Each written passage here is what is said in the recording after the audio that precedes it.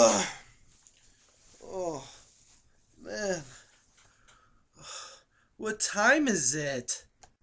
11:30? Oh no, I'm gonna be late to class and I still haven't done my homework. Did someone say they need help with math? Well, what seems to be the problem? Double integrals.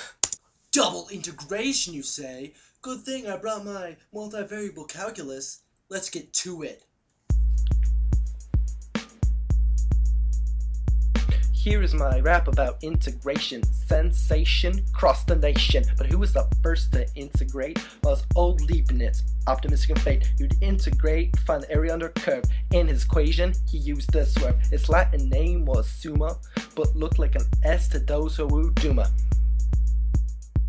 Who'd integrate using this S to help reduce the great big mess. Instead of using finite boxes, only used to approximate, he said, heck, why not just integrate? Just integrate, don't hate. Just integrate,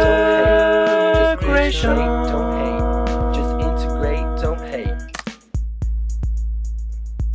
Integration is the sum of infinite amount of rectangles. The width and size is hard to wrangle. All one needs to do is find the antiderivative, plug the max and min, then subtract min from max and you win. Now double the trouble, you got double integration, which is easy as pie and as fun as vacation.